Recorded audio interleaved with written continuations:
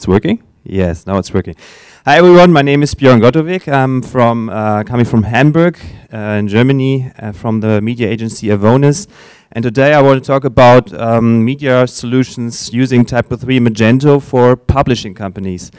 As you maybe know, it's for a couple of years ago, if you want to buy a newspaper or magazine, you went to a news agent next to your door and you talked maybe to him and made your decision what you want to read during your weekend. And this time has changed a lot for publishing companies, because today the younger people, they're not going to the news agent anymore. They're going to their iPads and iPhones, and they're making their decisions on these media devices. So for publishing companies, there's a huge demand for changing the way how they can reach their customers. And so this slide is still in German. I'm very sorry about that. But for the publishing companies, you can see that the buying rates are over the internet. They're increasing, and for the publishing companies, there's really time to change their mind and to find a solution going online with their magazines and newspapers, and to make people buy it online and not going to the news agents anymore. So this is pretty easy to see. This was 2011 and growing, and they didn't do anything. And now it's a huge demand, a lot of magazines and newspapers asking for solutions. And as I said before, the two main points are that media consumption has changed. So the first is that people they're making their decisions on the internet. So they don't go somewhere. If you want to hear some music, so just see yourself. So you go to the internet, maybe you go to Spotify or somewhere else. So you don't go to the music store and buy your CDs or something. So or you buy your MP3 over the app stores.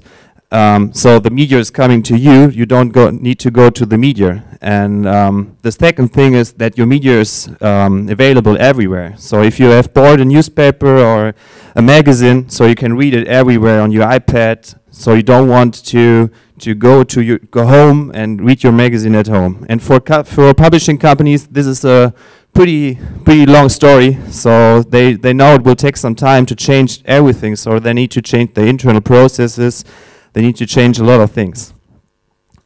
This slide is a bit broken. So we had a couple of requirements. So there are two main requirements from publishing companies. The first thing is they just want a basic store. So please help me to have a basic store that I can sell something online. And the second thing is, please help me that people can see what they have bought in the past and what kind of subscription they have currently, that they can see it online. So the first thing is basic shop. The second thing is CSS, what means customer self-service. So it's not a technical term. So we had a look at a lot of different content management systems and shopping systems. So we had to look at WordPress, Drupal, and basically we make the decision to use TYPO3 because it's very stable and extendable and future-proof. And of course we can find a lot of good developers here in Germany. So so we make the decision to use TYPO3. And yeah, what's a bit sad is that TYPO3 is not that strong when it's coming to e-commerce. So this was the reason that we, on top of it, we used Magento to cover the needs for e-commerce. And oh, it's okay. Yeah, it's moving a bit. So around these basic requirements, we have a lot of other requirements. Not everybody, not every company has these requirements. So this was like we have basic requirements like basic shop and customer self-service, and around that we have different companies, and they have other requirements, like they want to have an e-reader that people can read something online, or they want to have cross-selling in their shops because they don't sell maybe 4 or 5 issues. They have a lot of issues, and they won't have digital products. They want to sell something on the iPad they don't sell in their news agent store. So there are a lot of things around that, but our our solution should cover not only the requirements of one company, so for more companies, for more magazines and newspaper companies. So this was the reason why we wanted to create a solution with a modular approach. So I just want to go down a bit in the online shop requirements. So the first thing was we want to have a regular shop.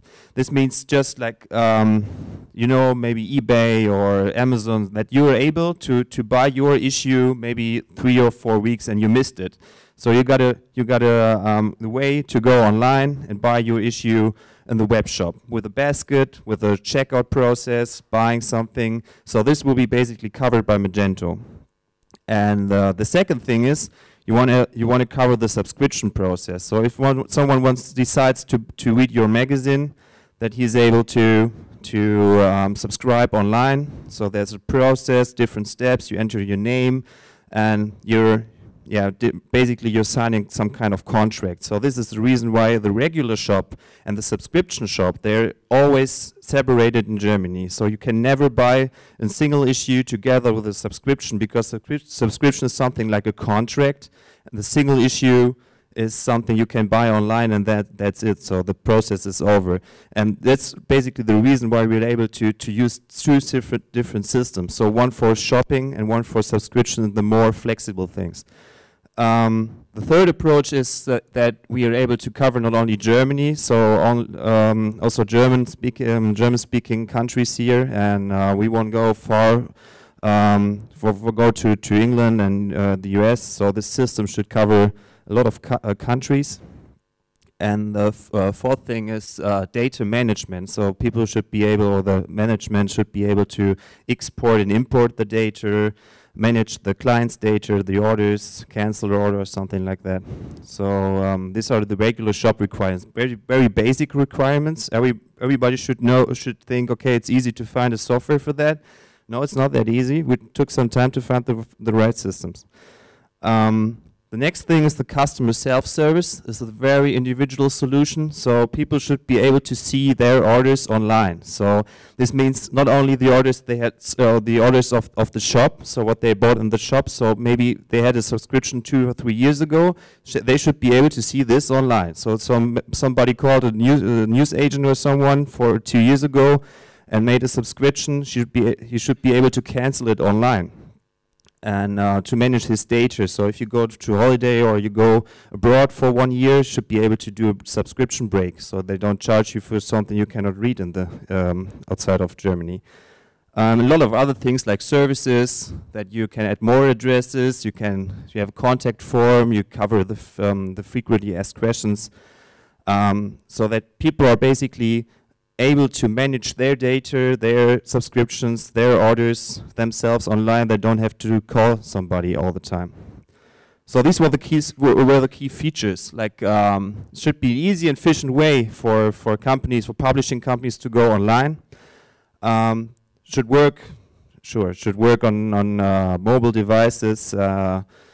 Should be able to set up for us. We should be able to set up a new brand shop pretty quickly. So shouldn't take 3 or 4 months for another magazine or another newspaper to go online. We should be able to set up maybe in 2 or 3 weeks, because there's a huge demand. A lot of newspapers are waiting out there, and a lot of other requirements.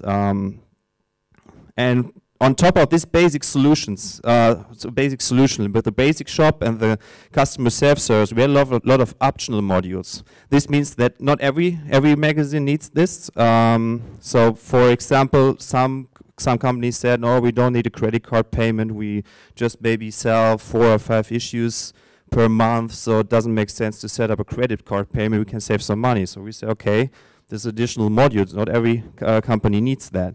And we have digital products. So some are saying, no, we just want to sell our printed issue. We don't want to sell some digital products online. So these are basically optional modules. So they are coming into play if someone needs an extended shopping experience. So what we've done is we used these solutions several times now. So there are a lot of new shops in development. And one shop went online. It's a couple of months ago, and this is Brand 1. And I just want to show you how this solution with TYPO3 and Magento can look online.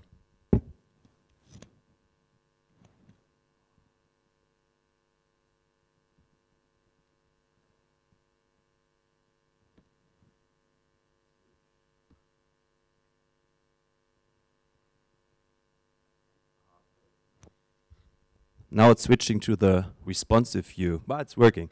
So basically what we have is, we have a shopping website. Just let me go to the website. So basically, if you go to the home page, what you see is the brand page or the website. You see the current issue. You can read or search something. So this whole page is using TYPO3. So we set up a lot of grid elements. I think you know this all. So a lot of grid elements, content elements. So the editorial stuff from Brand 1, from the magazine, is able to design every page, every issue based on their requirements. So you're able to read something. It's very beautiful, I think. So they're able to add their pictures. They can add their text. There are a lot of features. So this is everything. It's TYPO3. So they are also able to hide something or to disable a new issue so that people cannot see everything or read everything until they buy it online or they go to shop. And if you want to buy something, you can go. You can go to the we call it online kiosk, so like the online shop.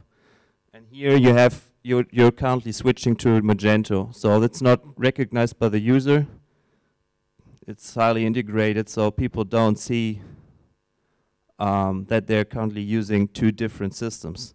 And behind the scenes, the TYPO3 is the major system. So TYPO3 is gathering all the data. It's connected to Magento, reading the client data, reading what people have ordered.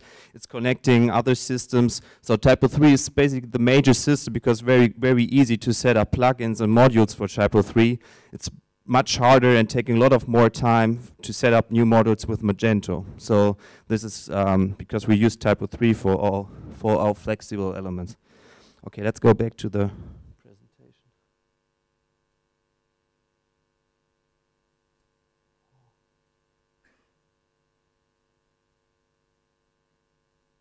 Okay, so this was the demo. So yeah, so for the basic requirements, it's easy to set up a TYPO3 shop or a TYPO3 website together with the Magento shop now. So what's more challenging is to change the ordering process people experience on the website. Sorry, this is still in German. I will explain you in English. So the ordering process in the future for subscribers will change because currently it's like you can decide in advance if you want to subscribe for a printed issue or for a digital issue. So what we want to change is that people decide first. I just want to have an issue. I don't care how I get it. I'm just interested in reading this magazine. So the first step is I decide how long I want to read it, how my subscription looks like. I can have a test subscription. I can have something like 2 years subscription. This is my first decision. And the next decision should be that people are able to decide how they want to read their magazine. Want the companies to send it home, or they want to use an e-reader or an app. So the publishing companies are pretty flexible to decide with their commerce modules or their commerce logic how they sell their issues online. So you can have the printed issue, you can use the app, you can use both or 3 of them. So there are different options how to read your magazine. And the third thing is you always know there are bonuses. So if you do it 2 years subscription, they give you something like additional book or something, or pen or whatever. So this is the last option is just how you get a bonus. And after you decided how to want you read your magazine, then we will have this e-reader. So behind the scenes, the companies, they all have their production system where the issues are set up and everything. And TYPO3 is gathering all the data, all of their systems. This is basically XML files, and it's transformed into the website. So the editorial stuff, they only need to change it a bit, add some pictures, but basically they don't need to add all the issue articles into the TYPO3 system. This is done automatically. And out of this system, we are able to create an online reading experience as well. So if you have all the data in the TYPO3, we have some nice pictures in them. We are able to create this e-reader. This is from Spiegel, the German Mirror. It's not our system, but it's almost the same. So this is from Adobe, a special solution. So we just need to take out the data from TYPO3 and to fill it in there, and then you get a browser reading experience for your magazine. And the next thing is we are working together with the Axel Springer, and they have a special solution. Maybe you know it's the iKiosk for reading magazines online. So what the TYPO3 is doing, we have an app connector, and TYPO3 is playing like a permission machine. So if you have a subscription for maybe for issue number 4, and you want to read your issue number 4 in the iKiosk, then the iKiosk is going to the TYPO3 and asking, okay, is this user, is he allowed to read number 4? And then he get access on his iPad or Android phone and can read the magazine. And so the TYPO3 basically is managing the data, the subscription data, and this is all connected to the publishing company basic systems. So they got a CRM or SAP systems. So we made the connection there. So that's it basically. So cheap shopping system, modular basis for covering a lot of magazines and newspapers, for bringing these companies online after a lot of years now. They're recognizing that it's time to change. Thank you very much. Open for questions. If you want to go to our website, it's avonis.com. You can find our cases there and our work there. And thank you for listening.